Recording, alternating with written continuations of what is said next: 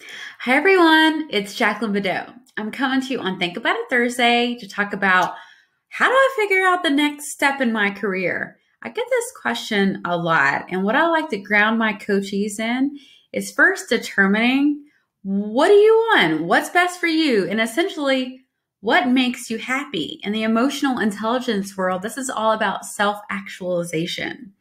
So if you pursue things that are meaningful to you and that make you happy, then your overall well being in both your personal and professional life increase. It improves. So lots of times I put my coachees through a very simple, modified vision board exercise where you really get to the root of things that make you happy. So if you're ever interested, please reach out to me. But what I'd like to hear from you all is what makes you happy?